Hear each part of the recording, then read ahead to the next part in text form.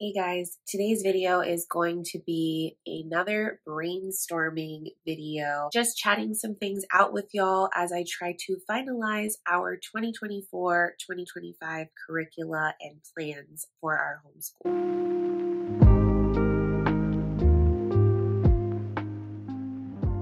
First of all, welcome back to the channel. If you're new here, my name is Kaela. I am a second generation homeschool mom to almost 4 girls. I have 3 daughters and baby girl number 4 is due in just a few weeks. I'm currently homeschooling my 4th grader and my 1st grader, and we are looking ahead to 5th grade and 2nd grade for the 2024-2025 school year. I love to share homeschool resources and curricula reviews on here. Most of the ones that I share are secular or faith neutral. I also just enjoy having nerdy homeschool chats and mama life chats with you guys. So if any of that appeals to you, I hope you'll consider subscribing and sticking around. Okay, so this is actually my second brainstorming video for this school year, for this season, as we are planning 2024-2025. So if you haven't yet watched the first brainstorming video, you might want to do so, because everything I'm going to talk about today is sort of a continuation and an update on what was mentioned in that first video. I'll go ahead and put it up in the cards and in the description box. I have been going back and forth on what to do for history for a couple of weeks now. After using and loving History Quest for almost 3 years, I have found it very difficult to decide what to transition to next. And I did all of the things that I would recommend to any of you if you are trying to decide between a few different curriculum options, or if you are looking for curriculum suggestions. I watched all the YouTube videos. I reached out to mamas who I am acquainted with via social media, who have used any of the programs that I was considering. And in some cases, I found mamas who had actually used more than one or all of the programs I was considering. Their input was invaluable because they actually could compare and contrast the different attributes of some of these curricula. And I'm talking specifically about Story of the World and Curiosity Chronicles.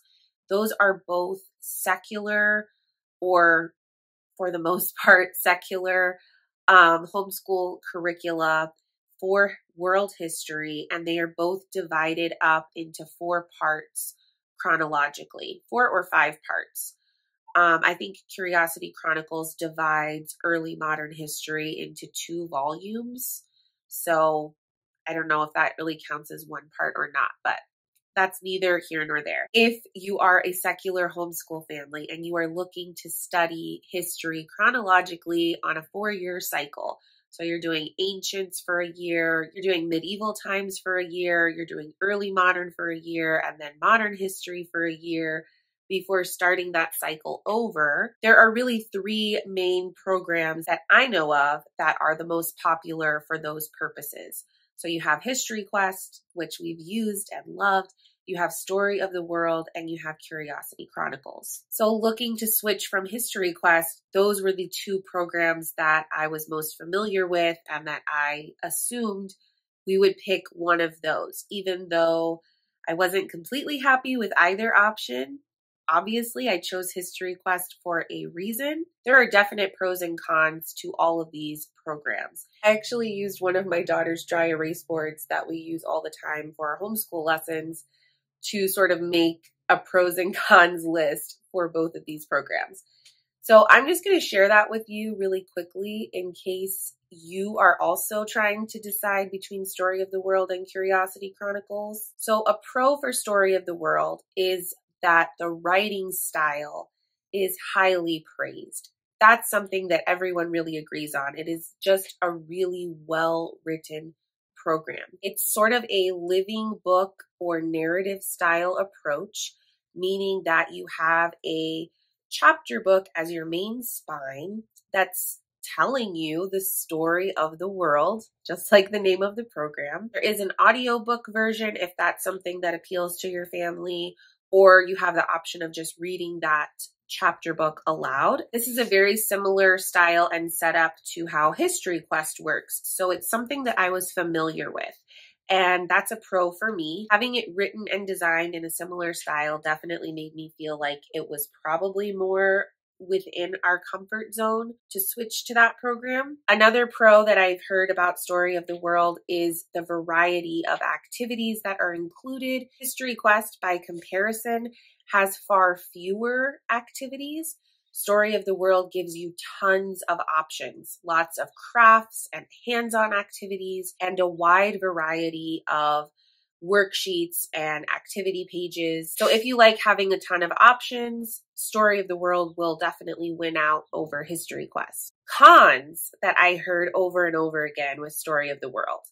A lot of people complain that it is dated, that it is not truly secular. Specifically in the first 2 volumes, the Ancients and Middle Ages, there seems to be a bias towards a Christian viewpoint. So obviously that is not going to be a great fit for every family, and a lot of people were really bothered by it, especially since it is advertised as a secular program. Another con are the suggested book lists. Now, this might be something that has been updated because I know Story of the World was revised in 2020, I believe.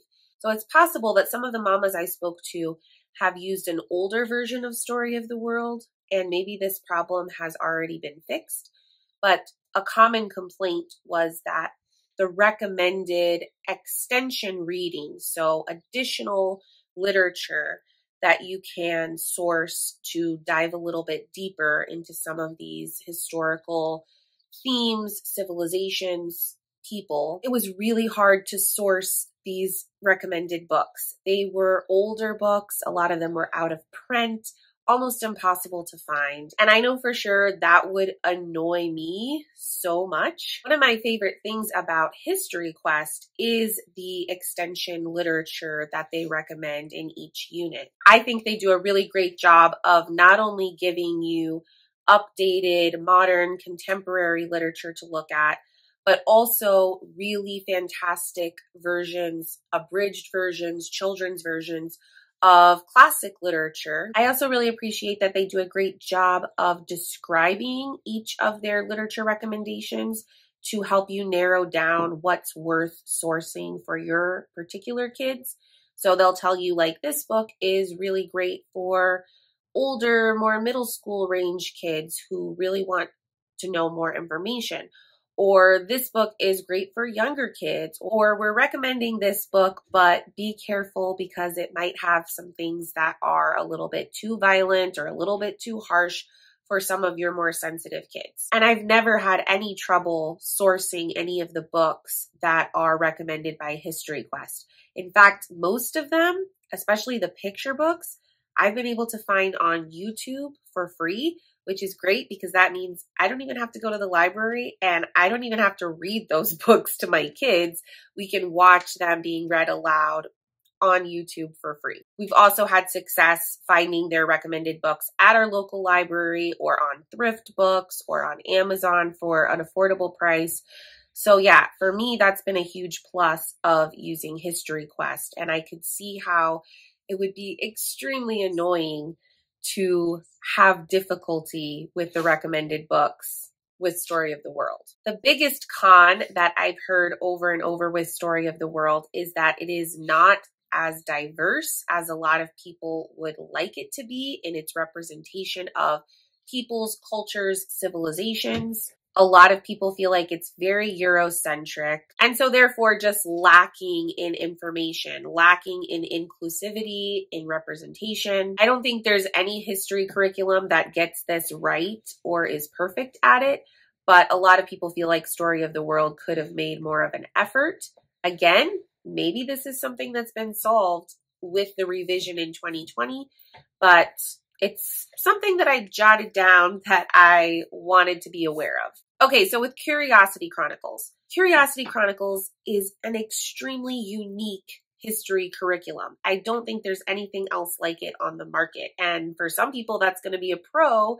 For other people, it might be hard to wrap your head around how it works because it is so unique. It's written in a dialogue style. So the entire textbook, your entire spine of the curriculum is a conversation between fictional characters. So you have Mona and you have Ted. Those are your main characters. I was specifically looking at the early modern history, and in the early modern history volume, they introduce two more characters. I think their names are Arthur and Lily, and they are characters that discuss more of the arts related people and themes throughout the program. So you have Ted and Mona. They're conversing back and forth. They're asking each other questions and answering each other's questions and just dropping a lot of knowledge, a lot of facts in their conversation. So you might have a chapter where you're learning about Queen Elizabeth, and Ted and Mona are just chatting about everything related to Queen Elizabeth and the dates and, all the historical information is in their conversation. If you're listening to the audiobook version, it almost gave me the feeling of listening to like a podcast. It's two people talking, it's two different voices, and within that conversation, there's just so much information being given to us, the audience. So there's the audiobook version. There's also the option of you just reading it with your kids. I've heard of mamas who assign themselves or their different children different parts, almost like you're in a play. So one child will always read the part for Mona, while the other child will always read the part for Ted, or something along those lines. So let's talk pros. Mamas who use and love Curiosity Chronicles love how detailed it is and how inclusive it is and the diverse representation. So it would appear to me that Curiosity Chronicles has the reputation of being the most diverse and inclusive over History Quest and over Story of the World. That's a huge pro. They are definitely written in a more modern style. So they talk about all of the negative downsides of like colonialism. They definitely are not raising any historical figures up on a pedestal. It really seems like they are trying to show a more well-rounded perspective. They're not making anybody into a hero. They're showing the good and the bad of all of these individuals throughout history and really just humanizing them. These are real people. They had flaws. They did terrible things. This is why they did those terrible things. That sort of representation is really important to me, and it's something that I appreciated in History Quest because I think History Quest does a great job of not putting people on pedestals, keeping it real, keeping it honest. So that's definitely something that I was looking for and something that appealed to me. And a lot of people really love that about Curiosity Chronicles. Another pro and unique facet of Curiosity Chronicles is that they focus more on the arts and on human innovation throughout history versus some of the more traditional historical curricula, which might focus on governments, wars, battles, dates, who's in charge, who's taking power from who. Obviously, it's important to know those things. It's important to see how one event leads to another and another and another. That timeline is critical to at least be familiar with, right? I'm not expecting my kids to like memorize all of these dates, but you want to have an overview and be familiar. So Curiosity Chronicles definitely shares all of that pertinent information, but their main focus is on some of the more beautiful things that are happening throughout history. So new inventions, new ideas, philosophy, art, culture, music. And they show that they emphasize that by having an entire section for each chapter that you read that is solely focused on the arts. For example, one of the chapters that we sampled was about Queen Elizabeth. You have this whole information-filled chapter about Queen Elizabeth, and then the secondary arts corner little section at the end of that chapter is all about Shakespeare and the theater and what was going on culturally with all of that when Queen Elizabeth was ruling. Okay, so let's talk about cons or potential downsides of Curiosity Chronicles. Story of the World and History Quest are sort of written for a range of grades or ages. I think they're both advertised as being suitable for 1st through 6th grade, I think. And I would definitely say that that's been true for us with History Quest. Curiosity Chronicles is a little bit different. They are expecting you to go through each of those time periods at a particular grade level or age range. So as you're going through the program, you're going to see a significant jump in the writing complexity, the vocabulary that's used, and also the expectations, the workload, the activities that they have for students. So they have on their website that the Ancients volume or Ancient History volume is for 1st to 3rd grade. Then Medieval Times is for 2nd to 5th grade. And then Early Modern History is for 3rd to 6th grade. And their Modern History volume is for 4th to 8th grade. So each of these volumes are definitely not written to the same level for the same age range of students. That's a big difference between Curiosity Chronicles and the other 2 programs we've been talking about. A lot of families complained that, they did the Ancients level with Curiosity Chronicles. They loved it. They were excited to keep going with the program. And they just found that the huge level jump in intensity, in workload expectations, in the writing style that their kids were being asked to comprehend was just too much. It was too big of a jump and they were not able to keep up with it. Okay, so that's kind of an overview of these programs based on chatting with so many people who've used them, but also I went in and sampled these programs myself. That is an essential part of looking at curricula options and picking out curricula and resources. For me, I always try to take advantage of free samples if the publisher or creator of the program offers that. Both Curiosity Chronicles and Story of the World offer free samples. So you can look at text samples of the books, and you can listen to audio files to sample the audiobook version. You can also look at sample activity pages, sample schedules. Like, they really show you a good glimpse of all of the different parts and pieces of these programs. Now, I had already made my pros and cons list. I had already asked all of the questions to several mamas. I actually ended up sharing a lot of responses that I got in my Instagram stories. We had like this really nice discussion going. People were very passionate. There were like hardcore Story of the World fans and hardcore Curiosity Chronicles fans. There was positive feedback about History Quest and negative feedback about History Quest. It really ran the gamut of feedback and I loved it. I love seeing how passionate mamas are about their homeschool journey, and it's just such a good feeling when you do find that program that feels like a perfect fit for you and your family. Of course, you're going to be passionate about it. Of course, you're going to share all the things you love about it.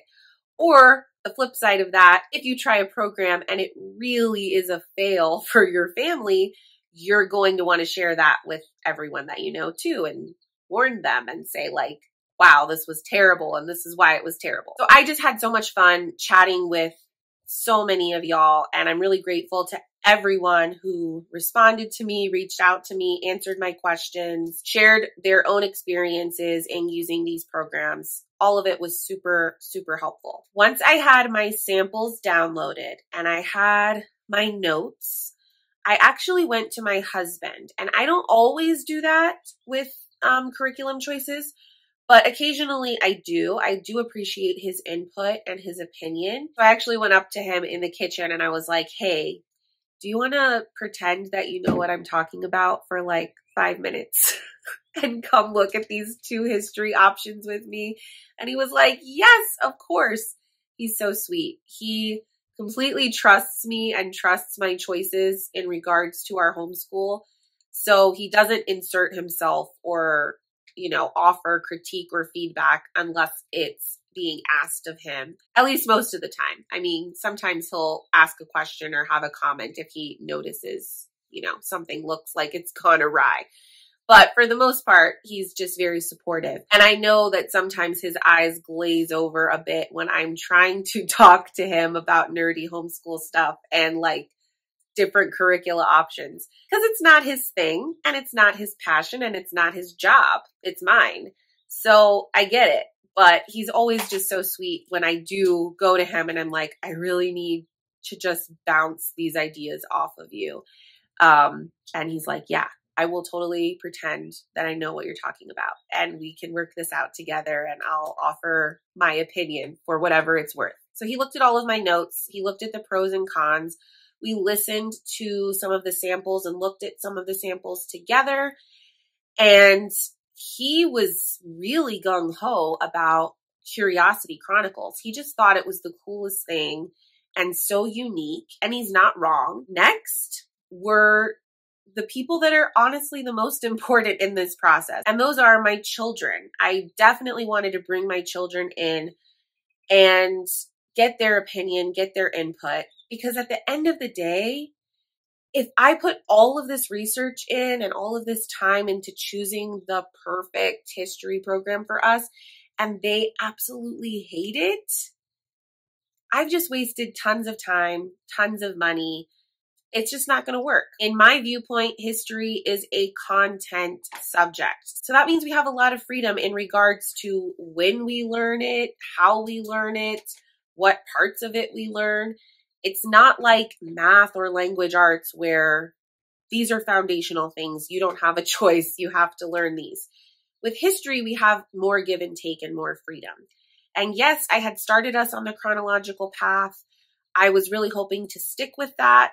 But at the end of the day, my goal is for my children to love learning and to be fascinated and interested in learning history so that they will actually continue to do deeper dives in history throughout their entire life, well into adulthood. We are never going to master or complete learning history. There's always going to be new things discovered, new voices being heard that were formerly marginalized or not represented in the narrative. So I just really want my kids to be curious about history and to learn to think like a historian and learn to critically analyze events and people and see how those things from the past affect our present.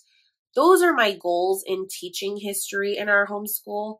And I have to make sure that any curriculum or resource that we use is actually helping us to meet that goal. And if they absolutely hate the program that I choose, we are not meeting those goals. So I brought my kids in the room. We played the sample for the audiobooks. We looked at the pages.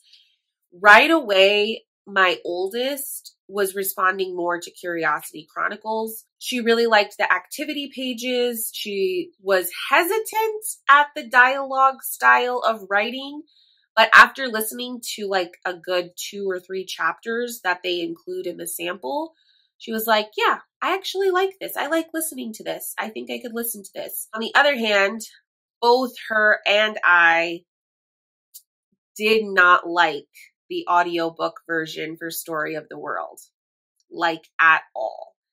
And I feel terrible saying that because I think that, they hired someone who they are saying is a highly acclaimed audio narrator person. I don't remember what he's called, but I think his name's like Jim Weiss or Jim Weiss. And yeah, I'm sure he's very good at what he does. We just weren't feeling it. And the reason why the audiobook versions are so important is because I have a 19-month-old. In August, she'll be a little over 2. When we are starting this new school year and this new level of history, theoretically, I will have a 2-year-old and an infant who's like 6 months old. I really want to be able to rely heavily on the audiobook for our history lessons, just in case I am unable to do all of that reading myself. we have a lot of reading across all of our subject areas. I really wanted my kids to love the audio version of whichever program we went with. So Story of the World was not it. The audio book, nope, we couldn't do it. It was not our favorite thing. It's very slow. And yeah, I mean, it's a man who's reading it. I think maybe we're slightly partial to a female voice and a female narrator. That's what we had for History Quest. I don't know. I don't even know if I could put my finger on exactly what was wrong with it, because there's not anything wrong with it. It just wasn't for us. The Curiosity Chronicles audiobook is very fast-paced, which is a problem. Almost too fast to keep up with for us. So I actually went and slowed down the playback speed to see if that helped, and it definitely did. And so once we had the playback speed slowed, my oldest daughter was like, yeah, I'm leaning more towards this one for sure. Her one complaint, which is a valid complaint, is that the characters in Curiosity Chronicles, Ted and Mona, are illustrated throughout the book, and they are represented as children, as kids. And the voices on the audio track are very much adult voices. I would say that they don't really fit the way that Ted and Mona look in the illustrations. So that kind of bugged her, and it kind of bugged me too, but we were both willing to overlook it. Then my younger daughter, my 7-year-old, came, and she was listening to the audio files and following along with the text in the book. And she was like, this is okay. I could tell she was getting kind of overwhelmed with how much information they were saying in such a short time span. I mean, it is very fast paced. And mind you, she is going to be in 2nd grade next year. This level with Curiosity Chronicles for early modern history is meant for 3rd to 6th grade. So the more that we played around with the samples, it just became very apparent to me that this was going to be a big reach for my younger daughter who's going into 2nd grade. It felt like it was going to be a little bit over her head and a little bit overwhelming. And that was very concerning to me, because so far she has been able to keep up really well with our history studies using History Quest. And I don't want to leave her in the dust. I don't want to make her feel like inferior, like she's not getting it, when really the material is just too advanced. So that was a big red flag. Honestly, the more that we looked at and listened to everything in the samples, I was just feeling more and more uneasy, and I could tell the girls were too. My younger daughter was like, can we just wait for the new level of History Quest to be released? Like, I really like History Quest. Can't we just stick with that? And so I started feeling like, you know what? Why am I trying to force this square peg into a round hole? I already know what works for us. We have really done well with History Quest. My kids like the style of writing. They like the pace. They're able to both enjoy the units together. We like the recommended extension reading. I like the schedule. I like how simple and streamlined things are, that they are not overwhelming me with a ton of activity options. All of the reasons that I chose History Quest to begin with just kept coming back to me. And I knew that we weren't going to be completely happy with going with Curiosity Chronicles. We definitely are not going to go with Story of the World. So what now? We have no history curriculum. I guess we're skipping history for the year. This was actually an idea that came up as I was chatting with so many of y'all on Instagram, and I shared a lot of that in my stories. I had several people suggest to me, like, why don't you just take a gap year with history and instead put your focus somewhere else? And there were lots of ideas about where that somewhere else could be. Focusing more on the humanities, doing more art study, doing historical biographies, or focusing more on world geography. And any one of those things could be sort of a cumulative review of what we've learned thus far in history, and therefore act as a nice bridge year before we move into early modern history when and if Pandia Press releases that History Quest level. I'm really hoping that they do by next year. I don't know. Like that could be a problem, but I don't even want to think about that right now. I just want to figure this year out. So I presented that idea to my kids. I was like, hey, if we're really not feeling another history program, we can just pause and we can dive in with more geography, more art study. You guys can read some biographies. Maybe we'll do some review of what we've covered with medieval history. Maybe we'll sort of ease our way in with the arts, the humanities, biographies into that early modern time period. Right away, both of my kids were like, yes, that's what we want to do. So my next step was, okay, what resources or programs are we going to use for that? And I looked at several options. I got several great recommendations from you guys. Layers of learning for art studies that are divvied up by historical time period. And I'll link all of these below so that you guys can check them out for yourself. But that looks really cool. I don't think that Layers of Learning is a purely secular company, but the art study looks like it's secular. It looks like it's relatively inclusive and diverse. So yeah, that looks cool. I had people recommend Beautiful Feet books around the world for like geography and map work. I am not at this point in time super eager to try Beautiful Feet books. Beautiful Feet books, if you're not familiar, is a Christian curriculum publisher. They've kind of rooted their teaching style in the Charlotte Mason philosophy, so it's very much literature based. And I know a lot of families who use Beautiful Feet and love it. So I don't want to be negative on that at all. I can just tell by looking at it that it's probably not going to be a great fit for our family. But I did like the idea of doing world geography. Another program that came up is the World Geography Junior curriculum from Guest Hollow. Guest Hollow is also not strictly secular. I believe that their founders are Christian, religious, but we already have used some resources from Guest Hollow, and I've not seen anything that's overtly religious in anything we've used.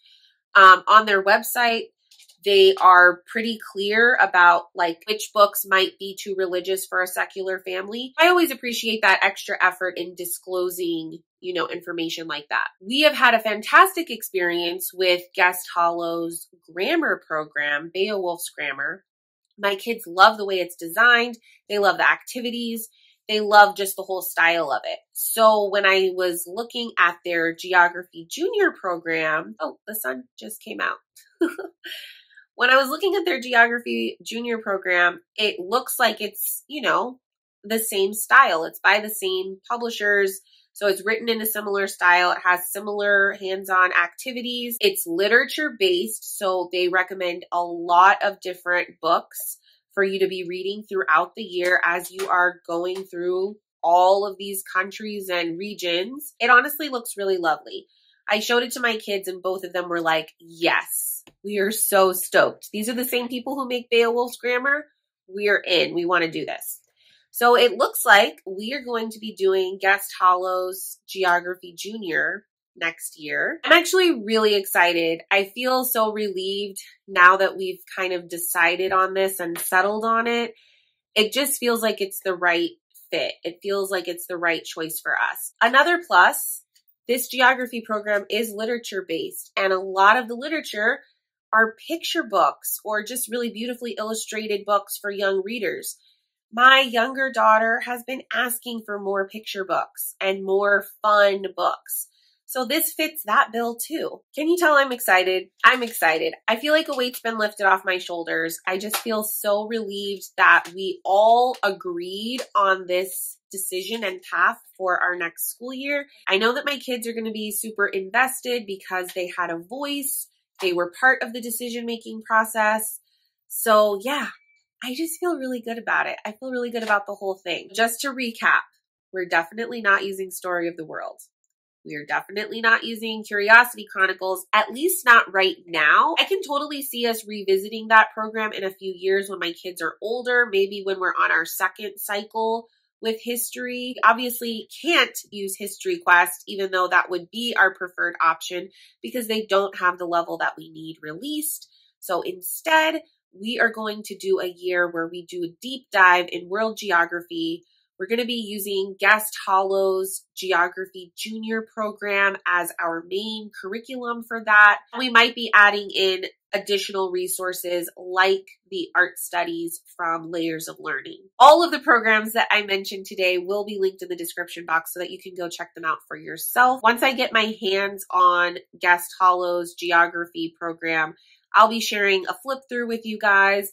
Once we have time using it under our belt, I'll be sharing a review with you guys like always. This was a huge missing component to finalizing our overall plans for the year. So we're much, much closer to having all of that figured out. And once I do, I will definitely be sharing all of our choices for 5th grade, for 2nd grade, for group family subjects. I'll be sharing all of that in our curriculum choice videos here on the channel in just a few weeks. Before I announce final curriculum choices for next year, I do have a couple of other things on the docket. I have a video series coming out for newbie homeschoolers. If you are brand new and you are wanting to try out homeschooling for the first time, I'm going to be sharing all the how-tos and tips and tricks that I have learned over the years. I'll have a couple of more flip-throughs and more thorough review videos for you guys as well, because I know it is curricula shopping season. So stay tuned for all that we have coming very soon. I will see you guys in the next one. Bye for now.